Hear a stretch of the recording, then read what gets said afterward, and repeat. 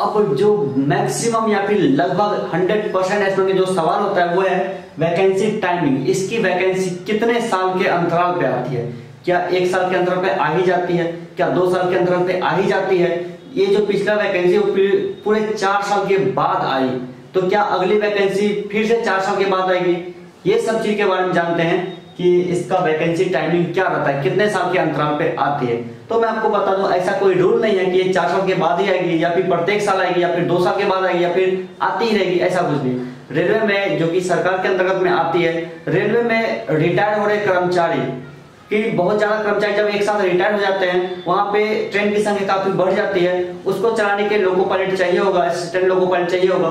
तो उसकी जब बहुत ज्यादा कमी हो जाती है तब रेलवे भर्ती बोर्ड वैकेंसी निकालती है। और ऐसा वो 6 महीने के अंतराल पे भी हो सकता है, 4 साल के अंतराल पे भी हो सकता है, 2 साल के अंतराल भी हो सकता है। इसलिए वैकेंसी कभी भी आ सकती है। इसलिए आप लोग तैयारी को बिल्कुल जारी रखिए और कहीं पे कोई कंफ्यूजन नहीं रखिए अपने मन में कि वैकेंसी 4 साल के बाद ही आएगी तब भी हम तैयारी कर रहे हैं।